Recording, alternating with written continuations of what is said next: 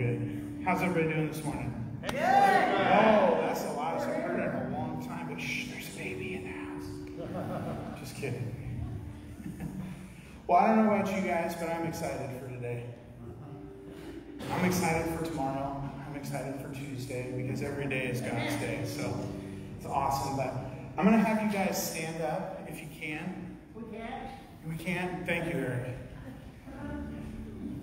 And we're just going to get ready to praise God because it's what we're here to do. It's an awesome experience and an awesome time to just be in the presence of God, isn't it? I don't know about you, but I get excited, and sorry, Laura, I keep saying that. She gets after me from time to time. I don't know about you. But let's just pray. Amen. Let's just lift up to God. Whatever you're going through right now, I want you to not be scared. I want you to be bold. And I'm going to be praying, and this is going to sound a little weird and a little nuts, but you be praying at the same time. If you need to pray out loud, pray out loud. If you need to pray in your head, pray in your head. I'm fine with that. But just pray. Bring whatever you're dealing with before the Lord. Leave it at His feet. Clear your mind of any distractions that might be distracting you from what God is trying to do in you. And just submit this time of worship to Him. And it gets us ready for what He's going to do. You'll be surprised with what He speaks to you through worship. What He speaks to you through the Word of God. What He speaks to you through other people. All right? So let's pray. Dear Heavenly Father, God, we just thank You for this opportunity to be in this place, to be focusing our time and our attention on You. Father God, whatever we're going through, I just pray right now that we leave it at the altar, that we take it out of our minds, Father God, whatever it is that's going on, whether it be financial issues, work issues, people within our family, people outside of our family, if it be struggles with people at work or things going on in our minds and doubts, Lord God, I just pray right now that we leave them at Your feet. Let You deal with our issues. God, help us to not worry and fret over those things because we're not even guaranteed tomorrow. You are the only one that knows our future. So, Father God, we trust You with that. We give You our future. We give You our today. We give You our now.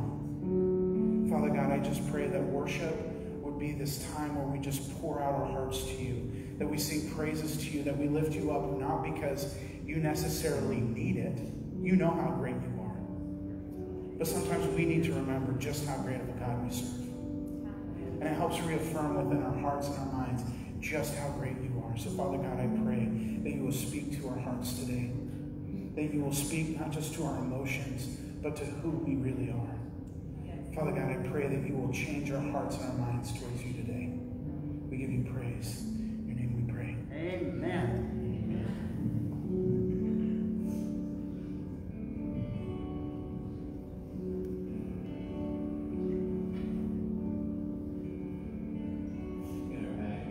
Praise God. Let's worship the Lord this morning, eh?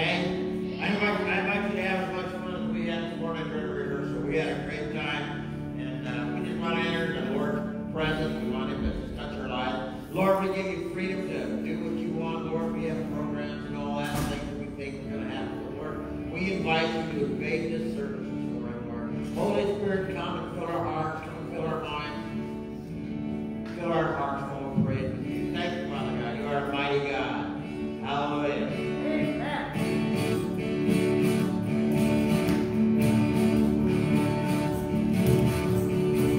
The Spirit is moving, the power is proving that Jesus is here. Jesus is here.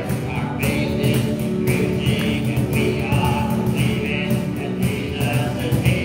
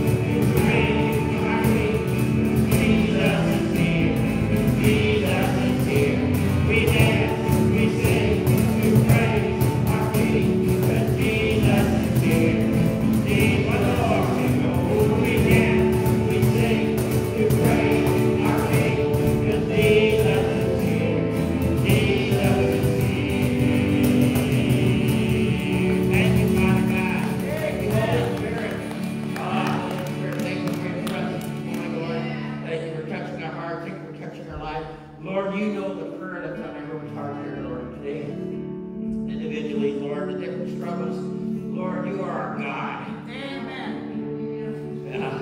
And Lord, when we reflect back, I just think about the things you've done in our lives. Oh, God, what a glorious day.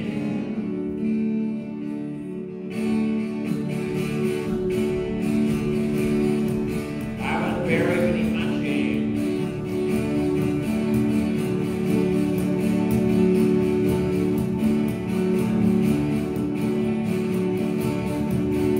Thank you, Father.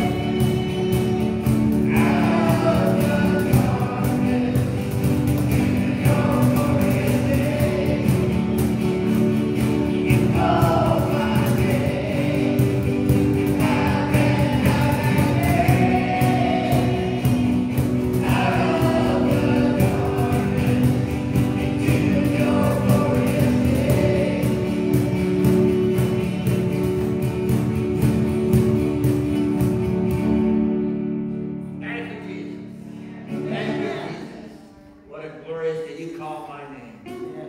You call my name. Lord, you call us to you. You brought us close to you. Oh, God, you're so good. And now you're changing our lives. You're doing stuff. You change us from the inside out.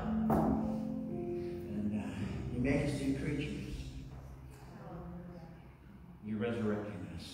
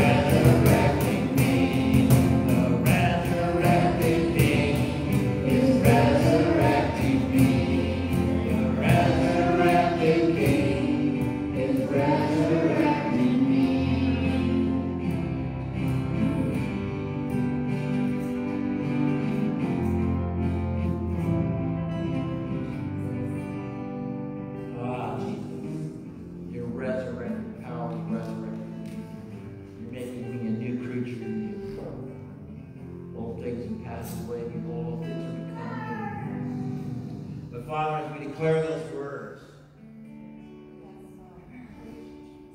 Lord, you just want so much for us to draw close to you, to stay close to the cross, Lord. That all our glory be in you, all our glory be in the cross. The cross where you died, the cross where you shed your blood, the cross where you took upon you our sins, you bore our sins in your own body, that we should live under righteousness. Thank you, Father God. Lord, call us deeper and deeper into you. Jesus, keep me near the cross. There the presence fountain, free to all the healing stream, flows from Calvary.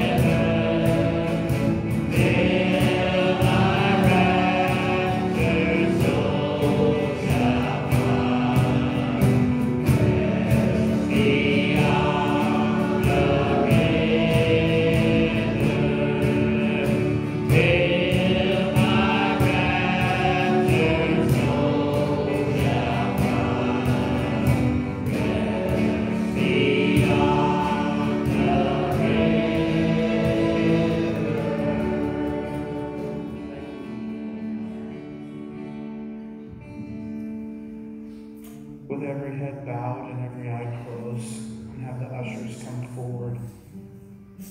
And as they're preparing to take of tithes and offerings, just want us to take a moment to just be in the presence of God. God, we thank you for what you're doing in this place. We thank you what you're doing within us. Father God, we give you praise in the good things that are taking place in our lives, Lord God.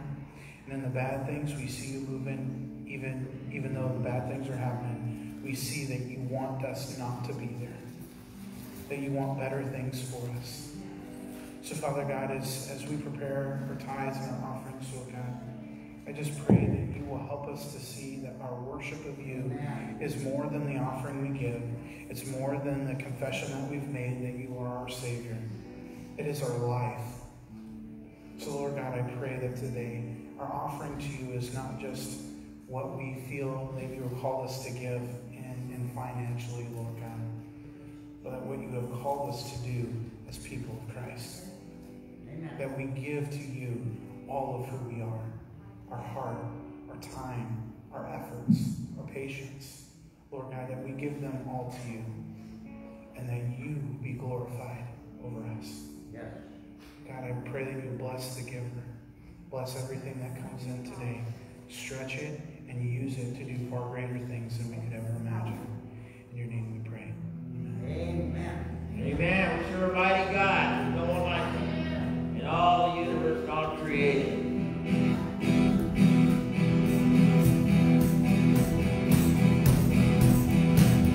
The one who calmed the raging storm, the one who walks on the sea,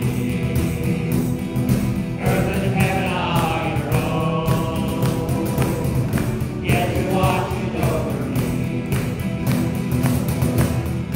How majestic is your name, there is none like you. Now there is none like you.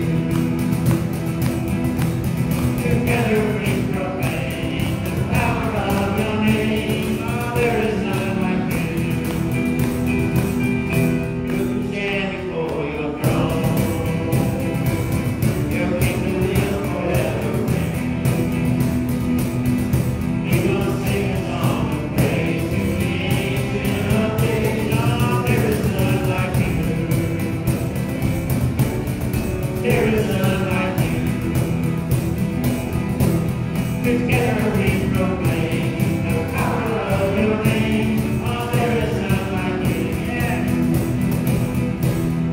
There is none like you in your Adonai. There is none like you in your Adonai. Together we proclaim the power of your name. Oh, there is none like you. How majestic is your name. How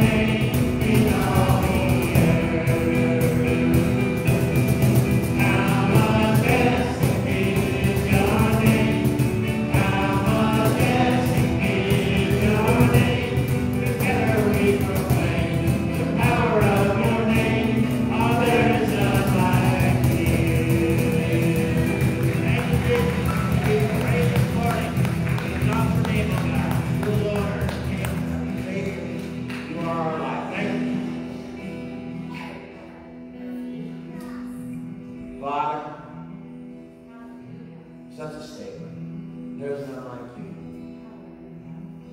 Thank you, Jesus. Thank you, Lord, that you've chosen to live within us, to be here.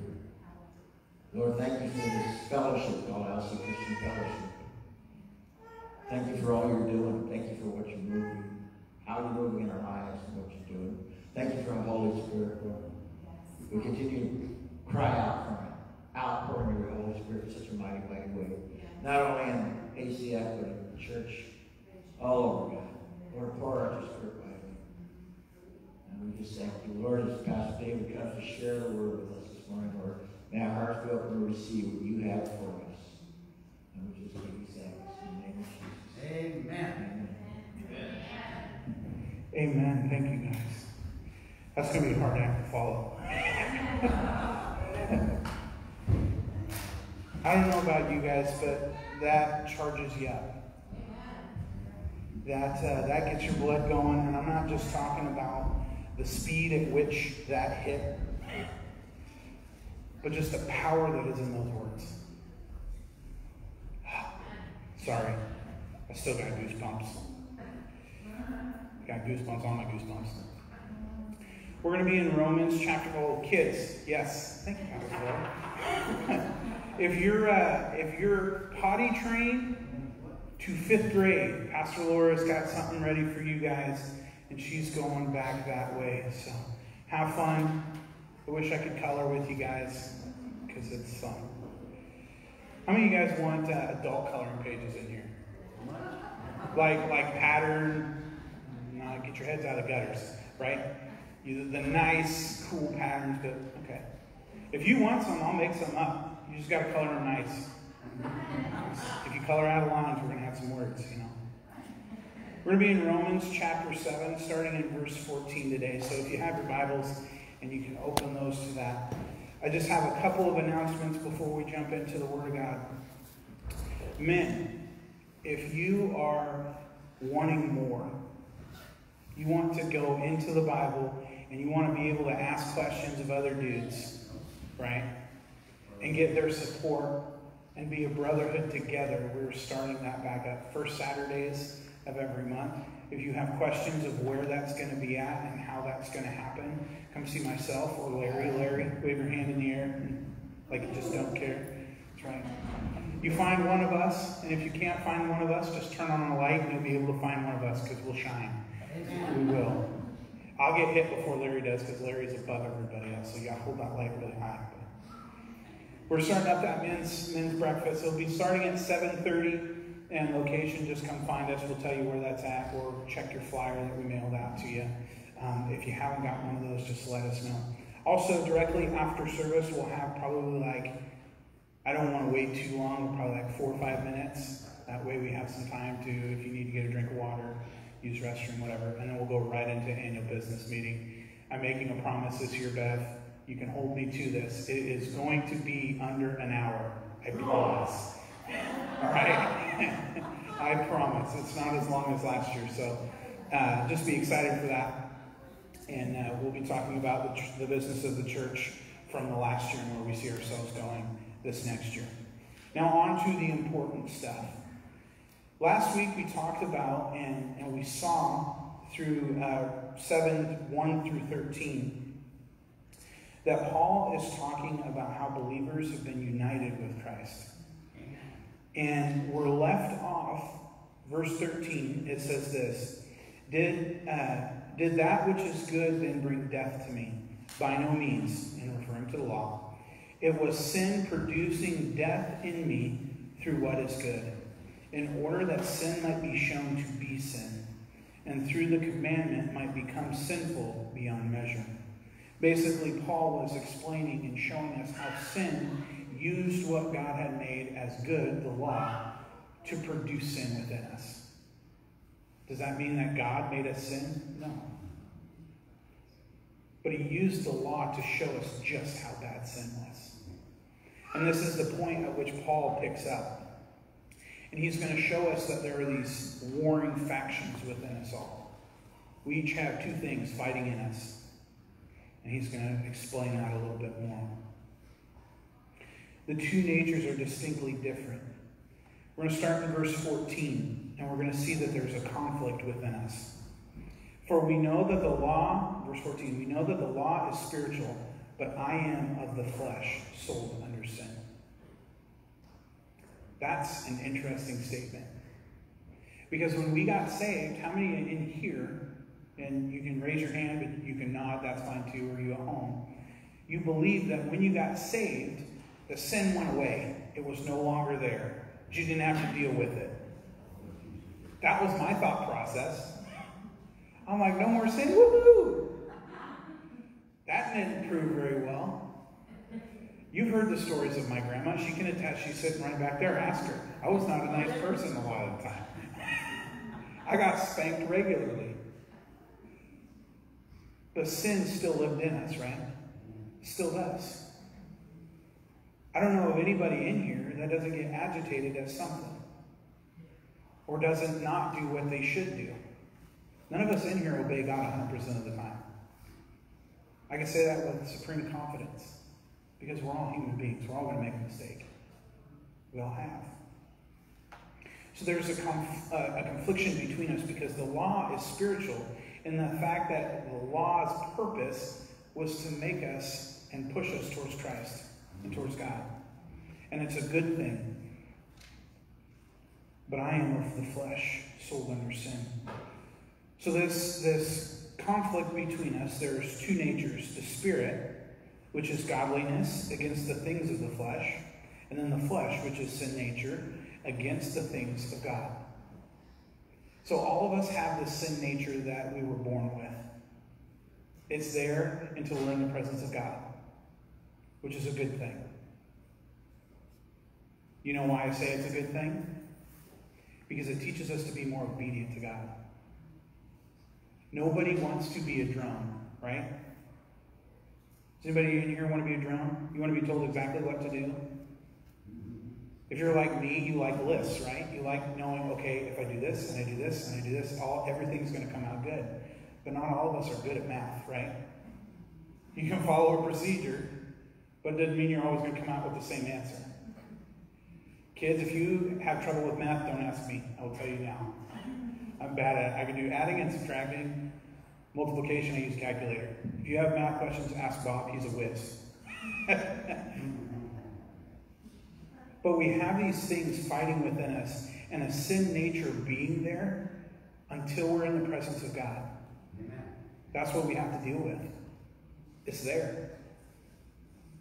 These two natures are consistently fighting to gain and maintain their position with our being.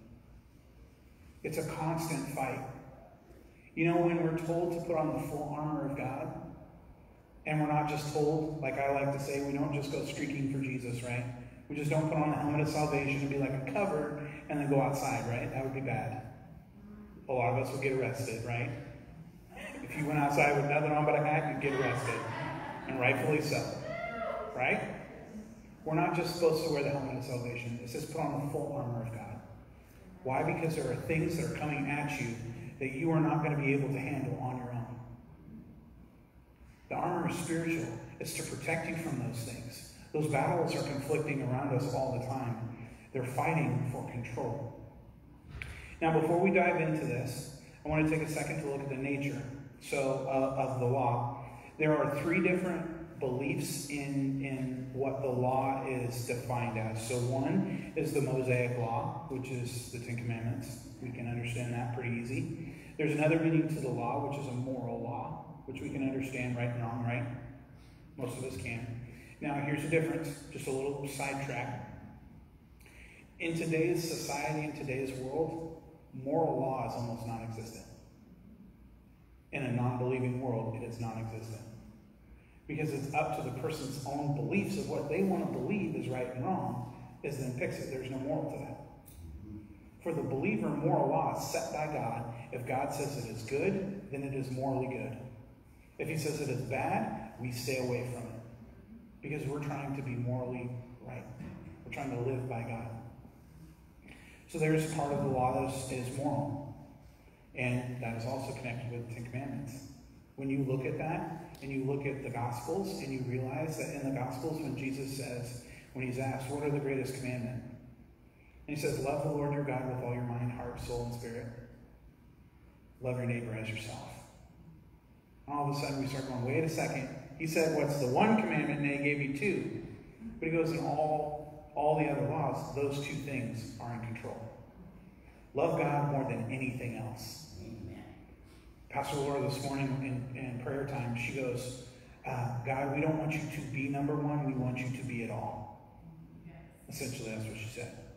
We don't want you to just be number one that gets to fight with number two. We want you to be all of who we are. We want all of you. We want that to just be screaming out of us. That is what the law is trying to do. And then when he says, love your neighbor as yourself, well, you look at the rest of the Ten Commandments. Don't lie, don't cheat, don't steal, don't kill. Well, that's pretty loving, right? If you didn't lie to your neighbor, if you didn't cheat your neighbor, if you didn't kill your neighbor, those are pretty good things, right? That's loving yourself, or loving your neighbor like you would love yourself, right? If you don't want something to happen to you, why would you do the same very thing to your neighbor? All those things are wrapped into that one thing. God wants us to love each other. Not just accept, but to love. Now, the context of the passage that we're referring to here in verse 14, when it speaks of the law, many commentators, as well as myself, believe that it is talking mainly about the Mosaic Law and the Ten Commandments, but it is also a connection with moral law. So, for we know that the law is spiritual, but I am of the flesh, sold into bondage to sin. So, the law of Moses, and morally, those laws are right, and they're spiritual. Because it has to do with who we really are. And when we give our lives to Christ, that Spirit comes back alive. The Holy Spirit comes and he lives within us. And that is a very spiritual thing. 1, 2, God is Spirit. Nobody in here can say, I've seen God. Usually it's I see a really bright light. Right? Most of the time we see that. Paul's so bright he gets blinded for 3 days. Interesting things, right? Read your Bible. It's cool stories. Paul is saying that the Mosaic Law is good and morally right. That it is not simply showing that sin's consequences are bad, but that sin itself is bad. It's not just saying that when you don't follow God and you don't listen to him, that the consequences are bad. It's showing you that sin in and of itself is bad. God created us for a purpose. Why would we want to do anything other than doing what God created us to do? But sin has distorted that. Sin has made other things fun, other things great, other things nice, right? And it's kind of distracted us from that. And that's what we got from last week, that the sin used the law to distort what was good. It doesn't make the law bad, it makes sin that much worse. God is going through great lengths to show us just how bad sin is. That his law is more than just a physical thing to follow, it's also spiritual. It is meant to keep us in right standing with him. The law not only shows what sin is, but proves to us that we have a sin nature. The law is in line with God. You say, well, how can God be in line with his own law? Haven't you ever heard of the Crusades? People were killing in the name of God. Right? I've heard that. Not everything done in God's name is godly. Right? Just because we say, oh, God told me to do this, doesn't mean God told you to do it, did he? No. What God has called us to do is to love our neighbors. So killing them is not loving. Straightforward, it's not. The law is always in line with God. Why? Because he will not contradict what he says. He will not change what he says when it comes to his rules. He holds us to him. We're sold into bondage to sin, or as the ESV has put it, it puts us sold under sin. Meaning that though we are free from sin's control, we still have to deal with it. Our sin nature is still there, but it does not have the power to control you. That was broken. When you gave your life to Christ and you accepted him into your heart, you says, God, I'm changing my thinking, right? Because when we repent, it's changing how we think about God. It's saying, no longer am I going to be willingly disobedient to you, but I'm willingly going to follow you. I'm letting you take control. That's what repent means. You give up who you were and say, I'm going to be who you want me to be from this point on. Some of us have to do that more often than not. I gave my life to Christ when I was a little kid in I believe it was Straight Arrows, and my mom was helping lead the Royal Rangers group that because there was no other leaders. I gave my life then, but guess what? I didn't really give my life to Christ until I got older. Until that made more sense to me. Until it made sense. But I will tell you this, if you're young and you give your life to Christ, mean it with all your heart. Take it serious. It's not that you can't. For me, it took me a little while to get it. Verse 15. For I do not understand my actions. Now this is Paul talking. For I do not do what I want, but I do the very thing I hate. Now if I do what I do not want, I agree with the law that it is good. Paul is showing his humanness in this. Some say that he's talking about before he gave his life to Christ. Others say that he's actually talking about here and the now. And when we look at it, we can understand just by the language he uses, for I do not understand my own actions, for I do not do what I want, but I do the very thing I hate. Yes. Paul is opening up about himself, saying, look at me. Yeah, I am going out and I'm doing the Word of God, but there are still times in me that I have struggles. There's still times in me where I do the very thing that I hate.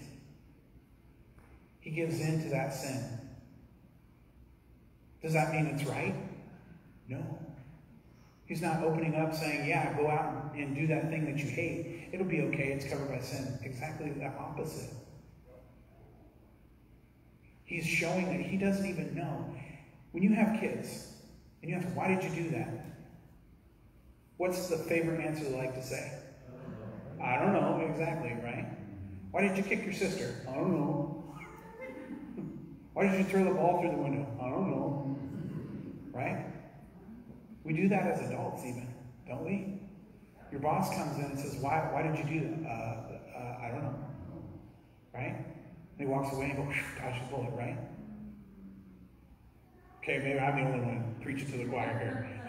I've done that. I've done that to my parents. I don't know. Get you grounded. But Paul's even opening it. He doesn't understand why he does it. He just does it. He shows that there is a conflict within us, that this humanness is warring against what God has called us to be. He doesn't really know why he sins at times. What he wants to do is serve God. Do as God desires. What he does is the very thing that he hates. His sin takes place. He hates, yet still does. That's convicting. That's very convicting. There have been times in my life where I know what God wants me to do, but I don't want to. And sadly, I have to say, I don't want to won a lot of times. And I believe wholeheartedly in my heart that if I would have just listened, I would have been in a very better place in my life. Might not be position change, it might not be different, but I would be better for it.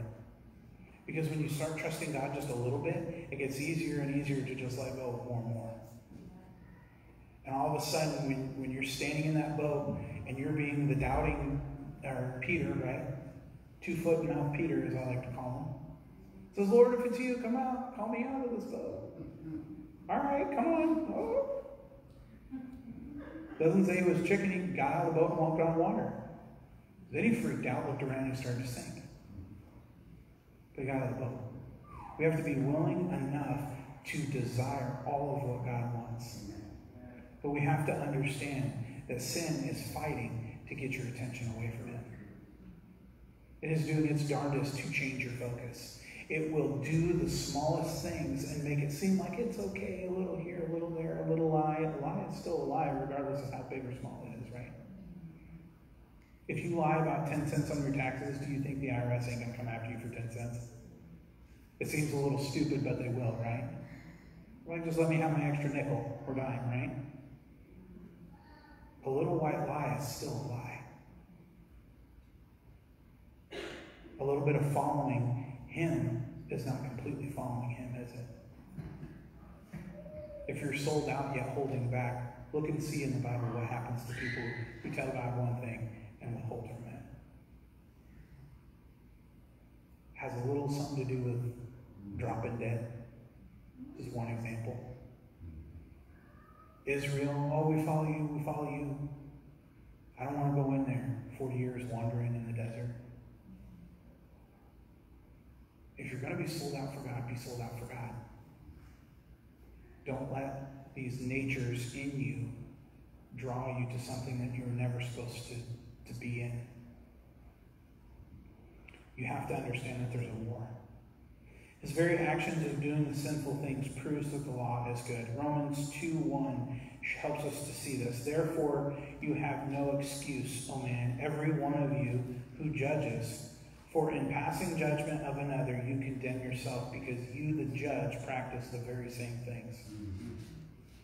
I have gotten after so many people about foul language, but you know what? I was one of the worst at where I worked at times.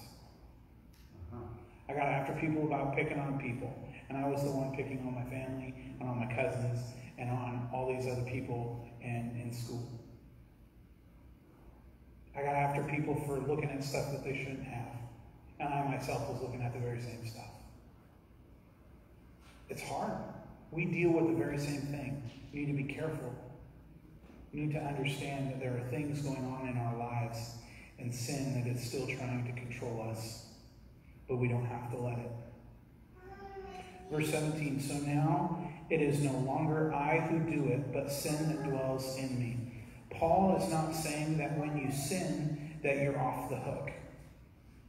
A lot of us see this and go, okay, well, when I sin, it's not me. It's not really who I am. It's, it's my body doing it. That's stupid, right? Maybe I'm the only one that thinks so, but that's a dumb excuse. You still did it. You had the ability to say, no, I'm not going to. You still have the ability to call out God and say, God, take this away from me. So here you are doing it. I've used that excuse before. And that's not what Paul is saying. You have to face your consequences of your action. Just because somebody murdered somebody and was put in jail, just because they said they were sorry and that they sought forgiveness from God for that, doesn't mean they're off the hook for the consequence, does it? No. Just because you lie to an IRS agent or something on IRS, I'm using taxes because it's close, right? Just because you lie on your taxes about something and you're like, oh, sorry, I did that. I'm sorry. Does that get you off the hook? You still owe it, right? Or the time and the fine and the this and the that, right? Just because you do something doesn't mean you're off the hook. Because we are responsible for what our flesh does. We are responsible for our actions. This won't change the fact that Jesus' death covers the sin and you're forgiven, but you are now accountable to your disobedience to God. We need to see sin as believers as exactly what it is, disobedience to God. Amen. When you do that thing that you know you're not supposed to, when you don't do that thing you know you're supposed to, you're being disobedient to God. Not being disobedient to God's David. You're not being disobedient to your boss, though you might be. You're ultimately being disobedient to God. That should weigh hard on us. Not just for us to be like Judas, who sought forgiveness, I'm sorry, but to actually change how we think about things again. Because it's really easy for us to slip back into that same old rut, right? We got to take it to God. Allow him to change us. Don't just try to follow the law on your own. Seek God. He is the only one that's going to help you be able to follow what he's called you to do. Amen. He's the only one. Sin may no longer be in the driver's seat. but that doesn't stop him from grabbing the wheel from time to time. Right? I can attest to this. Sorry, Mom, I'm going to use you as an example. There are times in my early driving years where she would be riding with us. She wouldn't grab the wheel, but it was, mom's intuition, right? Put the hand up. I'm like, Mom, that car is 14 car lengths ahead of us. What are you worrying about, right? That's right. It's still that knee jerk. The devil is still going to grab at your wheel. Oh, yeah. He's still going to grab at who's driving your life. You can't let him.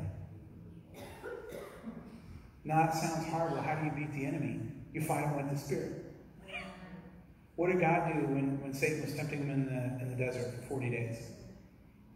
He quoted Scripture to him. He reminded him of just who he was and who he is. Satan knows Scripture. He does. He will even use it to try and deter you and change your mind. Remember Adam and Eve? Did he really say? Trying to change man from trusting God to doubting God. And it worked. It's just that simple still today. We have to come to a place in our life where we can and will admit that there is nothing good about our flesh. And I'm not just talking about our physical body, but sin nature. There's nothing good about it. So we're faced with a struggle. Verse 18. For I know that nothing good dwells in me, that is my flesh. For I have the desire to do what is right, but not the ability to carry it out. For I do not do... Okay, here's a tongue twister, verse 19. For I do not do the good I want, but the evil I do want is what the evil I do not want is what I keep on doing. Verse 20. Now if I do what I do not want, it's no longer I who do it, but sin that dwells within me. Tongue twister. Say that one 4 times fast. For the believer, the struggle to faithfully follow God is not without faults. We have to understand we're natural. We're going to mess up. There are going to be times where who we are isn't going to cut it. But trust God. Since our sin nature is still part of us, we face the challenge to live for God. We desire to do what is right in the eyes of God, but our ability to do so is what causes the issue. We tend to fight the urges of the flesh with our own flesh, right? I'm gonna tattle on myself. I'm on a diet. And Laura made these cookies. It's not her fault. It's not her fault. It's my fault. And they're sitting on the counter, and you know how hard it is to fight a cookie with your flesh when you know you probably shouldn't? You're already up to here full, and you can already kind of feel, I don't know about you guys, I get acid reflux, but you kind of feel it, and you're like, ooh, cookie. It's just that easy. And then you deal with heartburn the rest of the night and in the morning, and it's not fun. When we try to fight off our sin nature with our flesh, we're going to lose a lot of the time. Because it's weak. It really is. Our ability tells us to try harder to live right. Doesn't it? If I would just try harder. We hear that from coaches, right? If you just try a little harder next time. I heard that from my football coach. I'm not saying anything bad about coaches because we need to hear that, and a lot of times it's because the kids aren't trying hard enough, right? If we're being real. But within our life, we don't need to try harder. We need to trust God. Let Him do it. Let Him do the work. When you ask Him for something, be willing and ready to listen and do what He says. A lot of times that's where we mess up. God, I want help with this. Can you help me? Can you help me? Can you help me? Oh, I need a job. I need a job. I need a job. All of a sudden, a job walks by. And not that one, though. Right? Just listen to God. you're better off with it. We take that diet approach, trying to force results out of our own merit. Wasn't that what the Pharisees did? When you look at it, weren't the Pharisees just trying to follow God as best they could? Was that not why they made up a bunch of other laws? To make sure that they didn't mess up? Yet they're missing the whole point, which is to listen to him, to follow him, to do what he says. The law being spiritual in nature means that we will need more than our physical efforts to live it out. We need God's help. The will of the Spirit is not causing the issue, but rather my lack in fighting against my sin nature while abiding in Christ. The Spirit in us ain't having the issue. We are.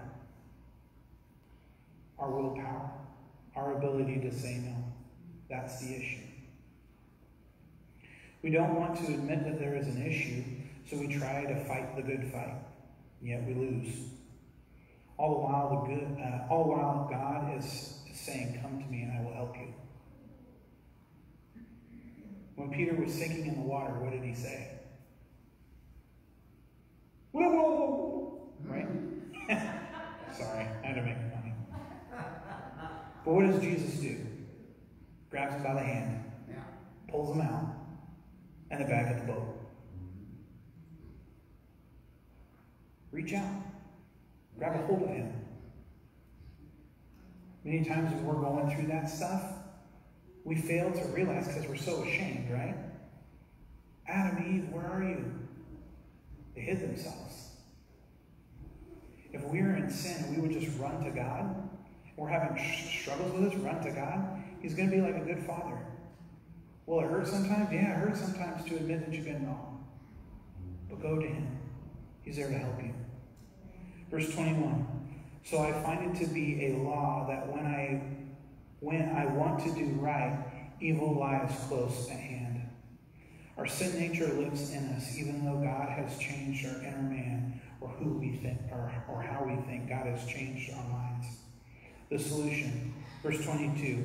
For I delight in the law of God in my inner being, but I see my members, another law waging war against the law of my mind, and making me captive to the law of sin that dwells in my members.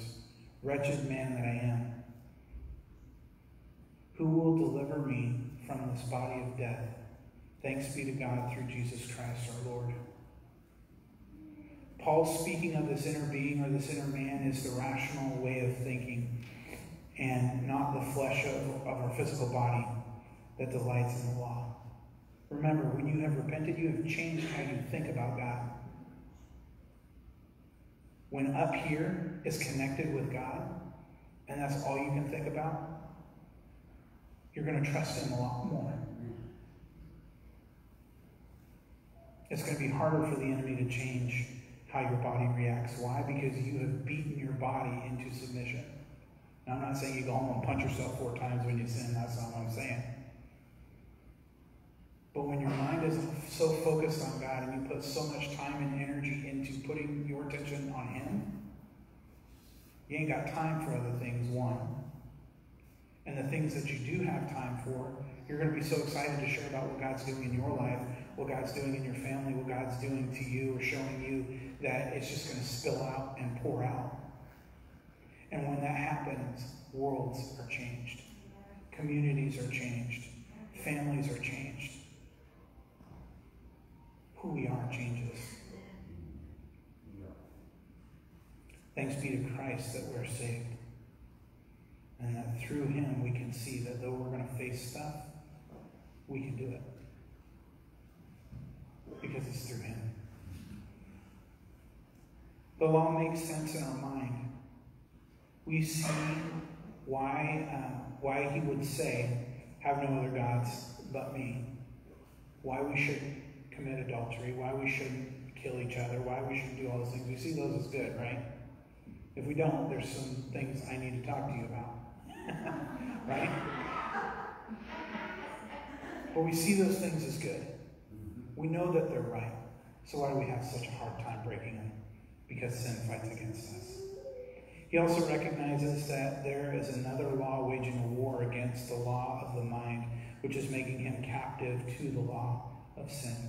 We can't just pretend that there is no sin nature in us. We have to realize that it's there and allow God to make the changes. We are different once we've been saved and forgiven, but Paul reminds us that we are still wretched. Paul, this great apostle who shared the gospel over continents and shared it with, I'm guessing, has reached millions and millions of people. We today can count back to Paul's gospel being shared. He's the best evangelist. He's greater than Billy Graham. Right? We see the evangelists. There's Billy Graham, there's us, and there's Paul. But he himself even says he is wretched.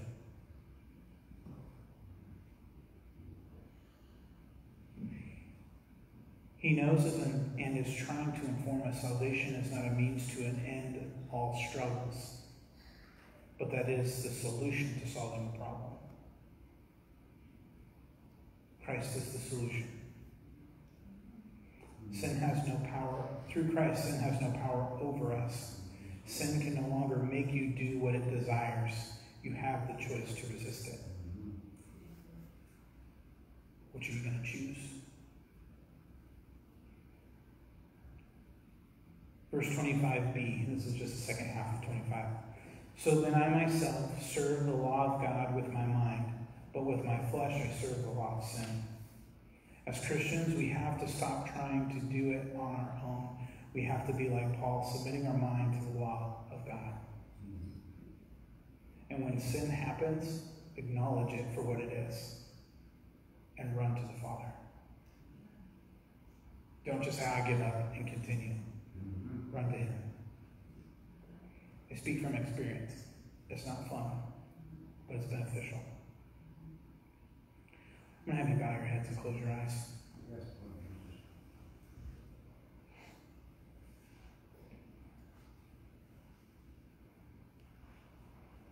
Dear Heavenly Father, God, we just thank you for this time. God, I pray that my words were not confusing. God, I pray that you will reach the heart of the listener. Father God, we trust that you have the best things for us, that you want the best things to happen in our lives. And I'm not just talking about giving us cool things or anything like that. But God, that we trust you so much that we see amazing things happen. That we can give you glory in everything that we do. Whether it be making a cake for our kids on our birthday, Lord God, or it just be something grand like being able to see somebody healed on a football field that's gotten hurt. God, we put all of our faith and our hope and our trust in you. That you will call out the sin in our life, that we will see it for what it is, and that we submit to you and give ourselves over to you for the correction and then for our walking forward. Father God, help us to see you as a loving Father, one that cares more about us than anything else in this world. That you would leave those that you're with to go after the one that is lost. That you would be like the father in the parable of the forgotten or the prodigal son that stands there daily looking out and praying for his child to come back home. God, for us in here that are dealing with struggles and issues of knowing where we're supposed to be, of knowing that we're living and doing things that we know we're not supposed to be doing, Father God, I pray that you help us to realize that it is far better in your house. It is far better in your presence. Lord God, help us to come to you, bring those and lay them at your feet. Seek your forgiveness. And then we change our thinking. Lord God, that you allow you to make us new. That we will not submit to our flesh, but that we will resist it. And that when it is hard for us to resist it, and we know we're going to have issues with that we trust you, that we ask you for those answers, and then that we listen to them. God, we want you to speak. We want you to live. We want you to be in us at all times. Help us in that, I pray.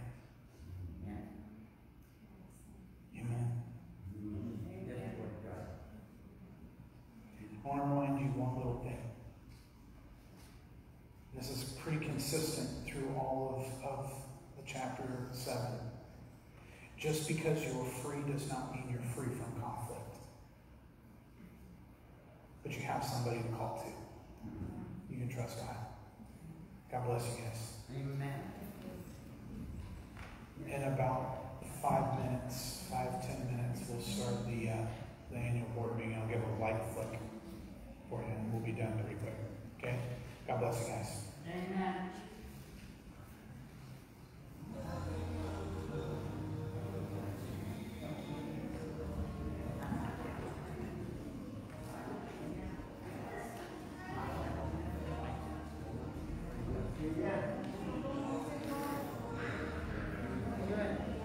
Keep it up.